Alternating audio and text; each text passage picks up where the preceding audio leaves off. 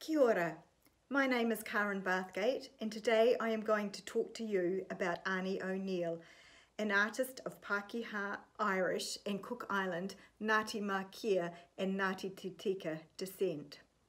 In 2018, Christchurch Art Gallery, Te Puna o Waifetu, purchased a work by O'Neill which is set to become part of the upcoming rehang of our permanent collection.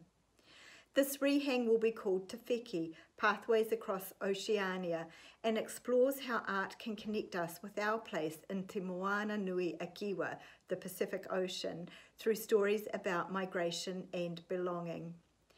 The exhibition includes both historical and contemporary works and examines how they can reflect a variety of history and values, a consideration which is apparent in the practice of Ani O'Neill. O'Neill draws on her cultural experience of a life spent between Auckland and the Cook Islands to express an urban Pacific identity in her art. She is one of New Zealand's leading contemporary artists, and some of you will remember her as the practitioner creating the crochet circles which form part of the Art Gallery's Yellow Moon Hei Marama Kowhai exhibition from 2017 to 2018. Through her practice, O'Neill has always crossed this art-craft binary. She is primarily an installation artist and object maker whose sculptural work reveals her practical familiarity with both the traditions of Cook Island weaving and the history of knitting techniques introduced to Rarotonga by the London Missionary Society during the early 19th century. Throughout her practice, O'Neill has used traditional Pacific making practices as tools for social commentary, embodying such issues as post-colonialism, the environment, identity politics, and consumerism. Author Stephanie Oberg writes that for many Pacifica people, art flexes in and out of their everyday life. O'Neill describes this as treating every step you take through this world as a walk through an artwork. She draws on her Pacific identity using her knowledge of traditional art forms such as knotting, braiding, plaiting and weaving in an art practice that spans a range of media. Her inspiration springs from Cook Island material and cultural traditions learnt primarily through her maternal grandmother. She translates these practices into the urban New Zealand landscape, balancing a use of modern materials such as florist ribbon, recycled plastic bags or items from discount shops with more customary materials such as coconut leaf, shell and flax.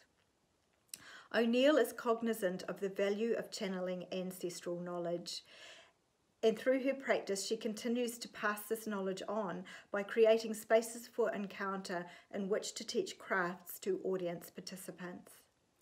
By bringing her art to the viewer, O'Neill creates powerful connections through collaborative, collective and community experience opportunities. And by championing this continuation of customary art practices, O'Neill privileges their taonga. As mentioned earlier, we are familiar with her project Crater Creator, which showed at the gallery as part of our Yellow Moon Hei Marama Kowhai exhibition. Over the course of a year, O'Neill and a team of volunteer crocheters, together with willing visitors to the gallery, created a series of yellow moons.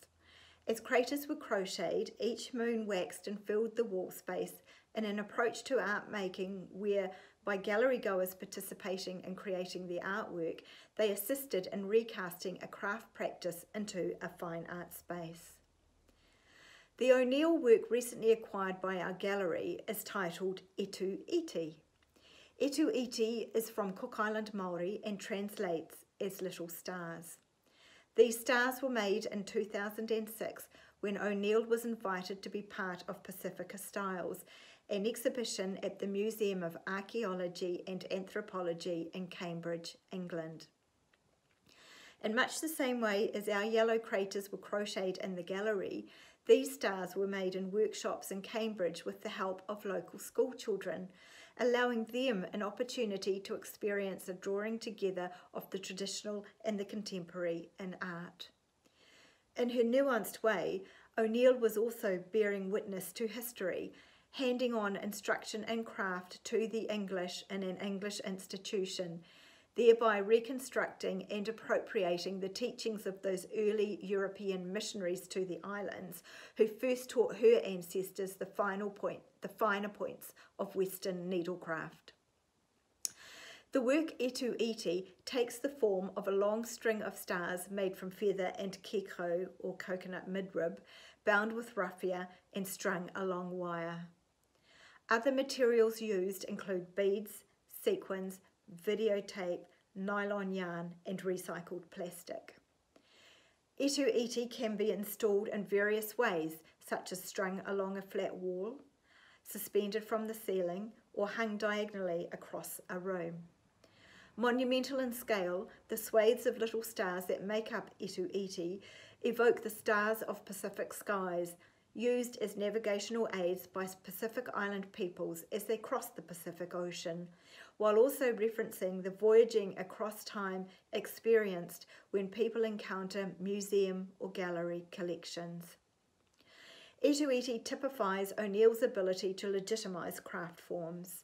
She places objects into a gallery setting that were once considered women's domestic work, pieces that are a hybrid of traditional Pacific Island craft and contemporary urban street culture.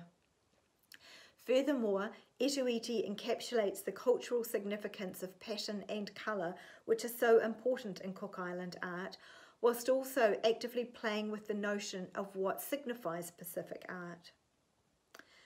Curator Lara Strongman describes the strong poetic resonance between this work, Etu Iti, and the name that Kai Tahu has bestowed on the art gallery, Te Puna o Waifetu, which translates as spring waters in which stars are reflected.